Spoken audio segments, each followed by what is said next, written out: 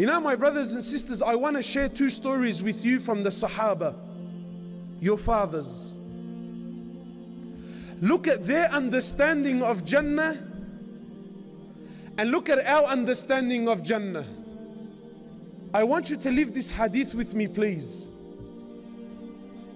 One of the companions, his name was Rabi'a bin Ka'b al-Aslami.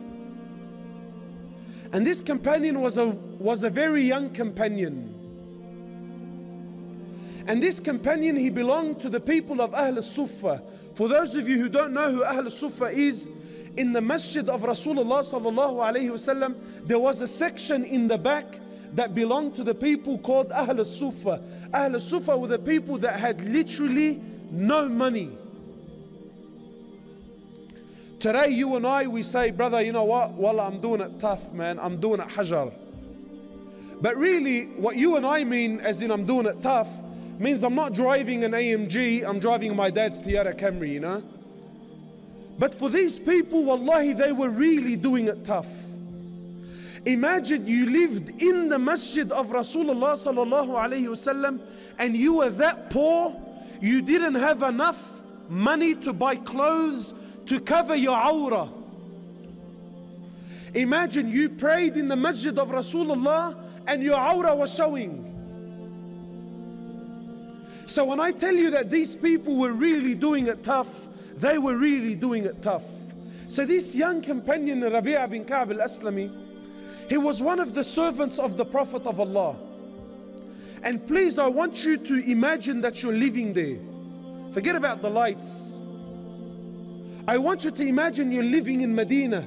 You're living in the city of Rasulullah sallallahu alaihi wasallam. You're in his masjid. And you are the servant of Rasulullah. And because you believe in Iman, because you have Tawheed and you believe in Allah, you have reached such a state, you don't even have enough money to feed yourself. So this young companion, he was one of the servants of the Prophet of Allah. Now I want you to imagine you're him. Imagine you had the honor of serving the Prophet of Allah. So the Prophet of Allah, he used to come out of his house for the tahajjud prayer. And this young Sahabi, Rabi'a bin Ka'b al-Aslami, he used to bring the bowl of water for the Prophet of Allah so he can make wudu. So the Prophet of Allah comes out, Rabi'a says, this is authentic hadith, sahih hadith. Rabi'a says the Prophet of Allah, so he goes to prepare the bowl of water for the Prophet of Allah to make wudu. Then he comes to the Prophet of Allah and he gives him the bowl. So the Prophet of Allah, looking at Rabi'a, seeing how poor he is, seeing his condition, you know, I assume that he felt sorry for him. So he says to him, Rabi'a, ask me, man. Rabi'a, make a wish. Who's asking? The Prophet of Allah. The one who, if he raises his hands, wallahi, Allah will allow the heavens to rain gold if he asked for it.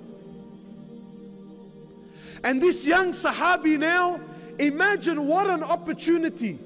I want you to imagine, you know, some of us, maybe because the Prophet of Allah is a far stretch. I want you to imagine Bill Gates. You went to visit Bill Gates, you know, and you're sitting in his room, you're having a good conversation with Bill Gates, and you know how much money he has. So he turns around and, you know, he knows where you live, he knows your circumstances. So he says to you, brother, sister, you know what? Open checkbook, ask me, what do you want? So this young Sahabi, Prophet of Allah is asking,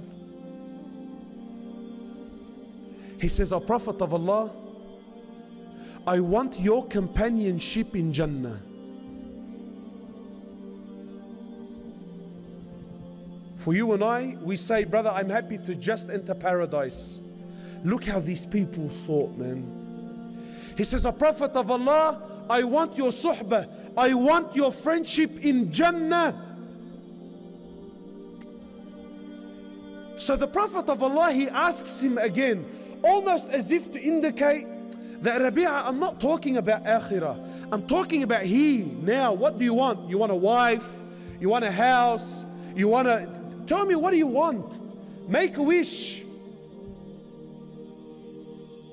So he looks at the Prophet of Allah. He says, "O Prophet of Allah, that's all I want." He says, "That's all I want, O Prophet of Allah. The only thing I wish for, the only thing that I desire, the only thing I want from this world is your companionship in Jannah." So the Prophet of Allah, he says, "O Rabi'a, you've asked for something massive. Rabi'a, you need to help me. You need to assist me in your request in making a lot of sujood." Another companion, my brothers, he comes to the Prophet of Allah, and again, I want you to see the mindset.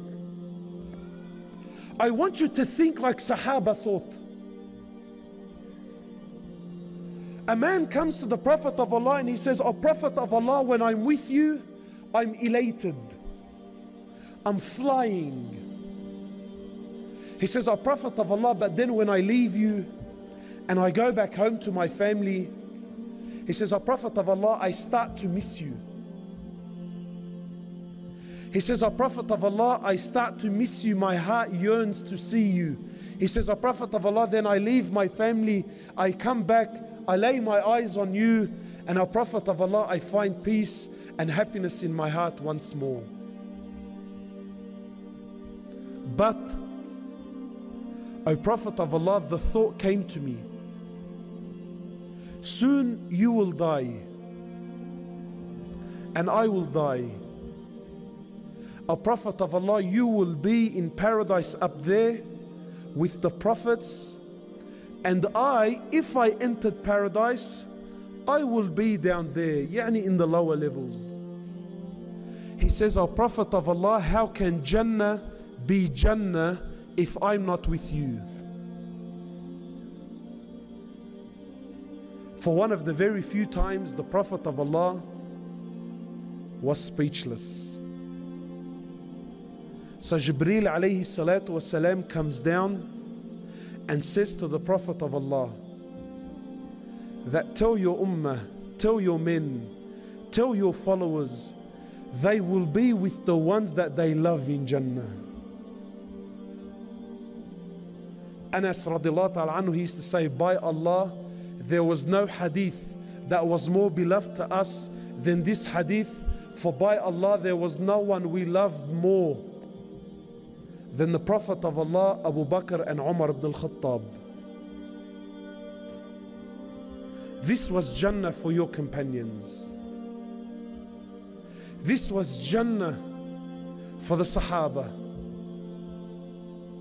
My brothers and sisters, I ask you, when you think about yourself and you think about Jannah, where do you see yourself? Are you just happy to just make it? Or are you of those very few people who want the high levels? Because my brothers and sisters, wallahi, I have news for you. Don't think that Jannah is all the same. You know, my brothers, what pushes you to do what you do in this world? What makes you wake up every morning and go to work? What, your love for work? What makes you get up every morning and go to work? Your love for work? No. Your love for this. Because you know, right? I work because I need this and I need this so that I can get through my daily life. Yes or no? What makes you go to school in the morning? What? Your love for knowledge? No. But you know, I need to go to school to get a good education, right? And with a good, with a good education, then I can get a good job. And with a good job, it always comes back down to what? These ones. Today I'm here to tell you, why do we do what we do? Why do we fast? Why do we pray? Why do we hold these events? Why do you do what you do as a Muslim? It's also for these ones. But not here. there.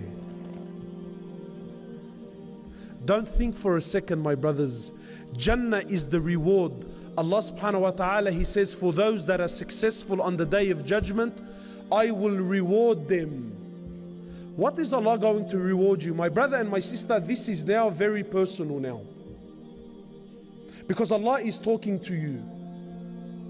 With all of these difficulties in dunya, you know, throughout the 3 days, we've been trying to encourage you to become a better Muslim, to become a better Muslimah, to become someone that's, you know, all of these things. But for why? What's the purpose? What's the payment? What is the reward? What is to happen, you know, if I become the best Muslimah who's an active da'i, who's an active this and an active that? What's the reward?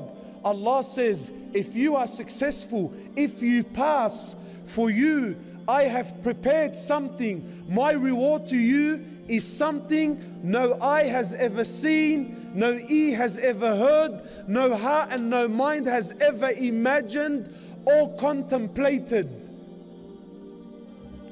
This is what I have prepared. This is what I have prepared for those believers that are successful. I have prepared for them a paradise, the likes of which no one has ever seen or heard or even imagined. This is what awaits you, my brother and my sister. Jannah, Jannat, tajri min tahtiha al-anhar. A paradise awaits you, under which rivers flow underneath your feet. You know, I don't know what the condition is here, but I know in Sydney, property is based on water. The closer you live to water, the more expensive your house is. Is it the same here? No? In Sydney, the closer you live to water, the more expensive your house is. And if you can see water from your house, it's called water views. If your home has water views, then your property automatically doubles. And if you have a waterfront, yani if you live on the water, between you and the water is only sand, you have a waterfront house, then this is what they call prime real estate. Allah doesn't tell you you live on the waterfront. Allah says underneath your feet, underneath your houses, underneath your palaces, rivers flow. This is what I have prepared for my believers. This is what I've prepared for those that pass. And let me tell you, my brothers, wallahi, Jannah is of levels. And don't you for a minute think that those that are on the high levels are the same as those on the low levels. I'll give you an example. Has anyone here ever been on an airplane? Just raise your hand. Have you been on an airplane? Have you been on an international flight? Yeah? MashaAllah. I want to give you this analogy. Soon, I'll be leaving Oslo and I'll be flying to Sydney, right? And I'm taking an Emirates flight. So you and I now, we're both jumping on the same aeroplane, we're jumping on an Emirates flight, and we're going to Sydney. Technically, both you and I are on the same aeroplane. But I want to ask you, is the one that is sitting in first class, can he be compared to the one that's sitting in the back? You see, when you and I travel, or at least me anyway, when I travel, I sit in the back, usually next to the toilets. Right at the back, economy. And usually when they take you into the aeroplane, how do they take you in? When you come to the airport, they ask you, so you flying business or economy? You say economy. They tell you, then line up with the sheep, inshallah. Come to the left. You look at the queue, ya Allah, you think, bro, this plane's gonna leave and we're gonna be still standing here. Look at the people. But those who fly business and first class, sir, ma'am, please, right this way. Right this way. You're worried I'm 2-3 kilos overweight. he has 50 kilos over whatever he has. 50 kilos is the minimum of what he's allowed. Are they the same? Then when they take you onto the aeroplane, how do they take you in? They make you walk through first class and business class and tell you, sir, keep going straight down to the toilets, please. And they make you see the seats.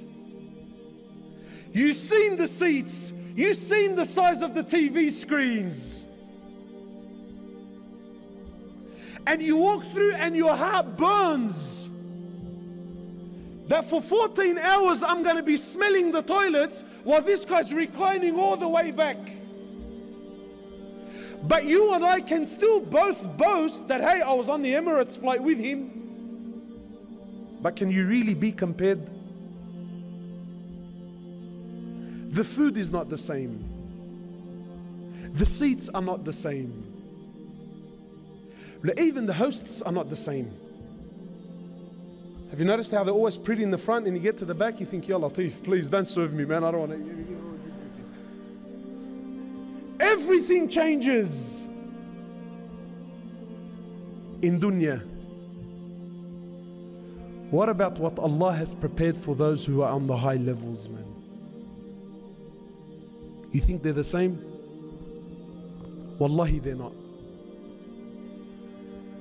In Jannah, my brothers and sisters, I want you to think about paradise, because this is what drives us. In paradise, my brothers and my sisters, time will no longer exist. Allah says in Jannah, Khalidina fiha abada. In Jannah, my brother and my sister, you will live therein forever. Yani not 100 years, not 1,000 years, not 10,000 years, not 100. You will live therein forever. You will never, ever, ever die. Can you imagine that? You will never die. Some of the scholars, they tried to give an analogy to help you understand. And they said, imagine, right? Can you imagine this hall now? Imagine we filled up this hall with sand. How many grains of sand do you reckon will be in here? Khalas, it's a figure that you can't count, yeah? Surely. The scholar said, imagine we filled up the whole earth. We filled it up with sand. Really, they actually used mustard seed, right? But yani, they said, imagine we filled up the whole earth with mustard seed, from the ground all the way to the skies. And every 1 billion years, one bird would come to earth, take one mustard seed and go. And it won't come back for another 1 billion years. It'll come back after 1 billion years, take one seed and go. The scholars say this bird will use up all of these mustard seeds. All the mustard seeds would finish and you will still be in Jannah. Khalidina fiha abada. You will be there forever, my brother and my sister. No fear of death. In Jannah, you will never grow old. Did you know that? An old lady, she came to the Prophet of Allah and she says, "Oh Prophet of Allah, is there room in Jannah for an old lady like me?" He says to her, "No. In Jannah there are no old ladies." So she began to cry. So he smiled at her, sallallahu alayhi wasallam, with that smile that penetrates the heart. And he says to her, in Jannah, Allah will take you back to your youthful days and you will live forever in Jannah as a youth. In Jannah, my brothers and sisters, you will be the age of about 33 years old. Can you imagine you and your father are the exact same age? You and your mother will be the exact same age. And in Jannah you will be as tall as your father Adam. about 30 meters high.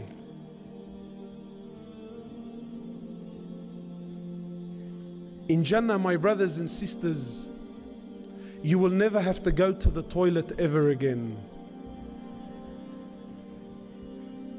Imagine that. You never ever have to do number 1 or number 2 or number 3. Some people do number 3. I don't know what that one is. To the best of my knowledge, there's only 1 and 2. In Jannah, you will never go to the toilet again. My sisters, in paradise, you will never have your monthlies ever again. You will never have these emotions and everything that comes along with it, my sister. Never. Done, finished, dusted. In Jannah, you will never get sick. In Jannah, you will never get tired. In Jannah, you will never sleep. You don't sleep in Jannah.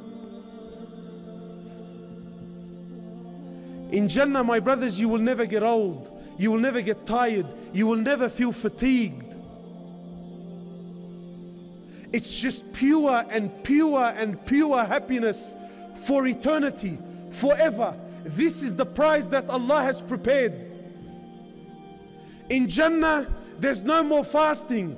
In Jannah, there's no more salah. In Jannah, there's no more wudu. In Jannah, there's no more worship. Nothing. You never have to do anything ever again. In Jannah, you will be clean shaven. No more this. You see this? This won't be there in paradise.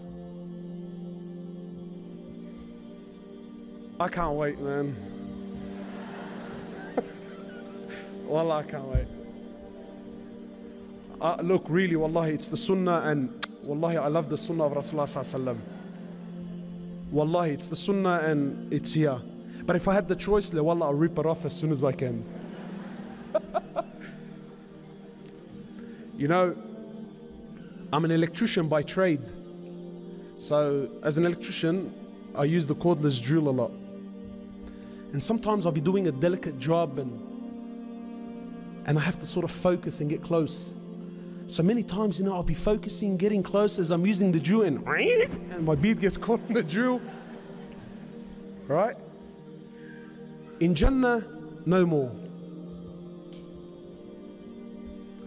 And in Jannah, my brothers and sisters, imagine, maybe the boys, they won't appreciate this as much, but the sisters. In Jannah, the Prophet of Allah, he tells us that you're going to look in the mirror and you're going to be the most amazing creation that ever walked the earth. Wallahi, in this dunya, grab the most beautiful woman on the face of the planet, the most breathtaking woman, and tell her, look, if you can change a couple of features within yourself, what would you change? Wallahi, she'll give you a whole list of things. But in Jannah, my brothers and my sisters, you're going to look in the mirror and you're going to go, God damn, man. Who is that, man? Woo! Hey!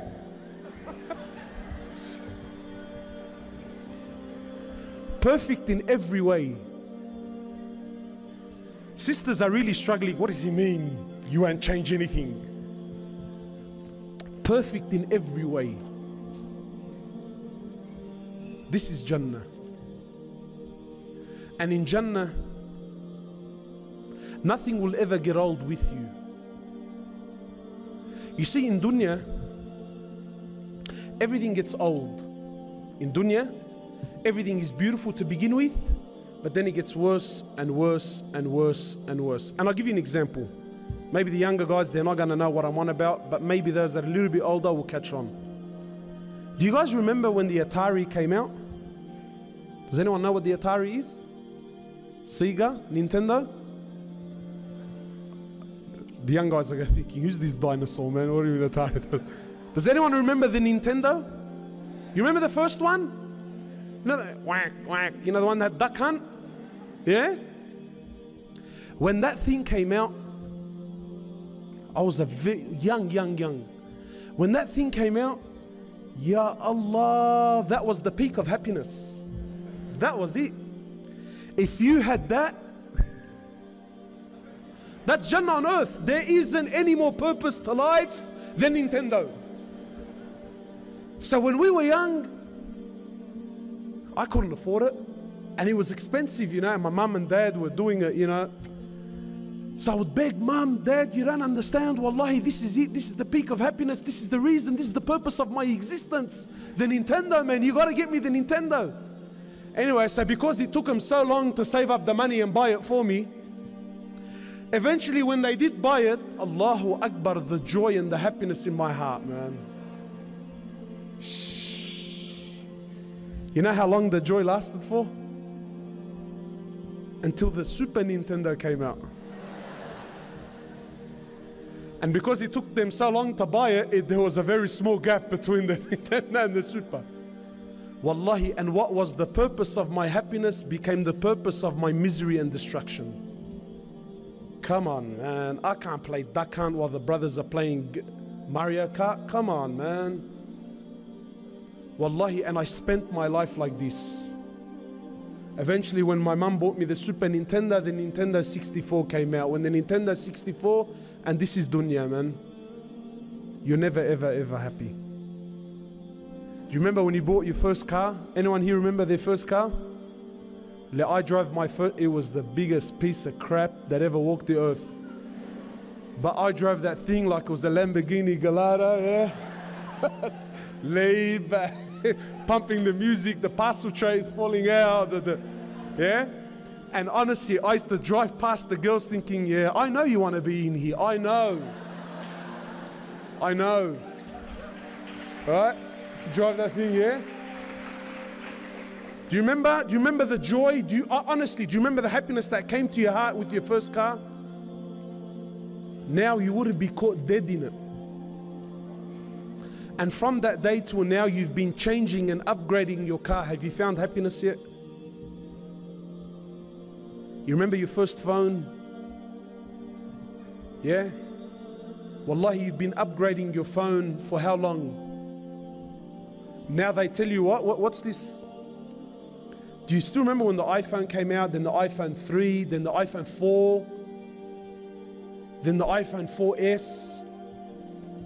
Wallahi, I was convinced that iPhone 4S stands for iPhone 4 stupid, that whoever bought it was really that pathetic. It was the exact same phone with the exact, but the fact that there was an iPhone 4S, there was misery in your heart until you got that. But in Jannah, it's the opposite, man. In Jannah, the Prophet of Allah, he tells us that you'll pick up a fruit. You don't even pick it. You see a fruit in paradise and you just have to wish it. You just have to desire it, and that fruit will come to you. Then you take a bite. The Prophet of Allah tells us it'll be the most amazing thing you ever tasted in your life. Then the next bite from the same fruit will be better than the first.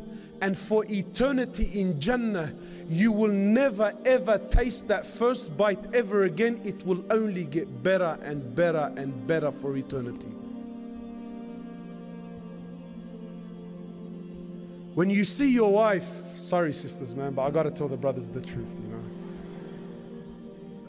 When you see your wife in Jannah for the first time, it is said you will be lost in awe for 40 years. So you're going to go, what? For 40 years. Then when you look away and look at her again, she's going to be more beautiful than when you first looked at her. And today, the most beautiful girl in this world, you look at her for 4 minutes, you say, bro, is her line, is her nose out of line? Yeah? Over there, it only gets better. Over there, she only gets better. And your wife, so your wife of dunya, if she's there with you, you know, people ask me, bro, is my wife going to be there in Jannah? I'm thinking, cuz really, do you really want her there, bro? Isn't it enough? You had her here, you want her there as well? But if she's there with you, the Prophet of Allah tells us that your wife's beauty compared to the beauty of Hur al-Ain is like the light of a candle compared to the light of the sun. Uncomparable. All this Allah has prepared for you. Houses, not houses. The Prophet of Allah, he tells us your tent. Do you guys have tents? You know what a tent is? Yeah, khayma. Your tent, you know, when you go camping. The Prophet of Allah tells us your tent in Jannah, not your house, your tent in Jannah will be carved out of one single pearl, the height of which is 60 miles high and 60 miles wide. This is your tent. Your palaces in Jannah, their bricks will be made of gold and silver. The mortar that brings the bricks together will be made of musk. All this is for you in Jannah. All this is for those who are holding on, for those who are patient for that little bit in this world. All this Allah has prepared as a reward for you. But you know what's the most amazing thing in paradise? Is in Jannah, Allah will collect us all together, insha'Allah, in Jannah. And Allah will speak to us. Imagine. Authentic hadith. I want you to really, honestly, my brothers, I really want you to imagine this. All jokes aside now. In Jannah, Allah Azza wa Jal, He will gather us all and He will speak to us.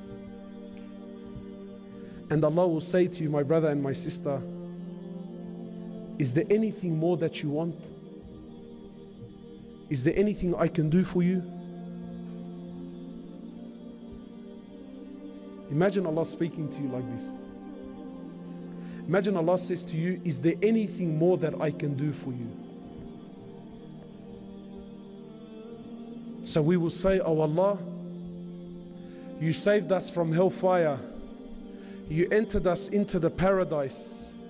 You have allowed us to live forever and ever in your Jannah. You have given us all of these luxuries. Oh Allah, what more could we possibly ask for?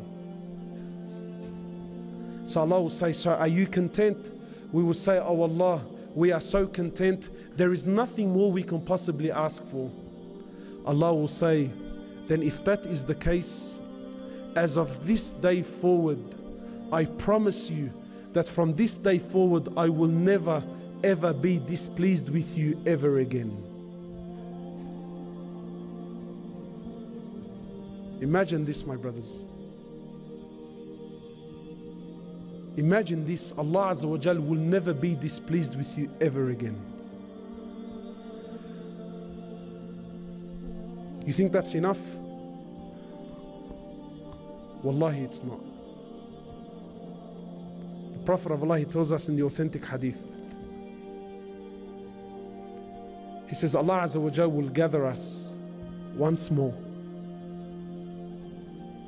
And He will say, oh my servants, are you happy?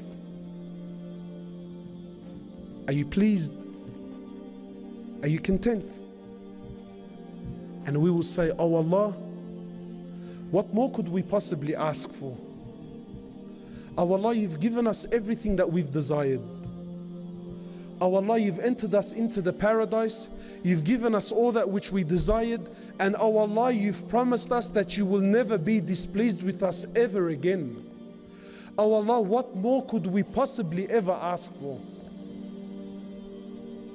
So Allah will say to you and I, my brothers and sisters, Allah will say, as of this moment, I will remove the veil and you will see me with your very eyes.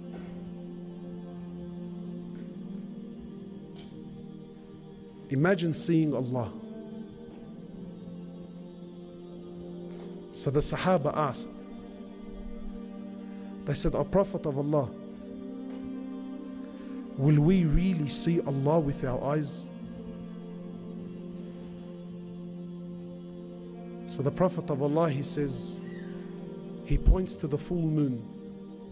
He says to them, "Do you see the full moon?" They said, "Yes." He said, "You will see Allah like you see the full moon, with no difficulties whatsoever."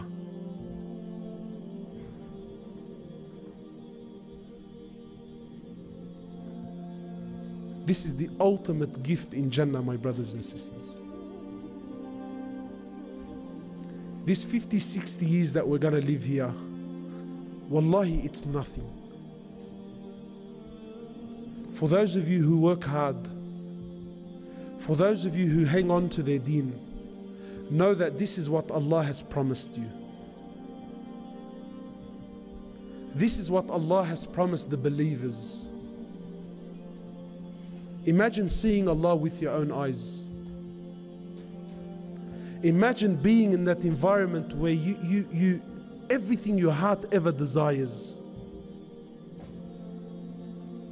But my brothers and sisters, wallahi, if that is what you desire, then you have to work for it, man.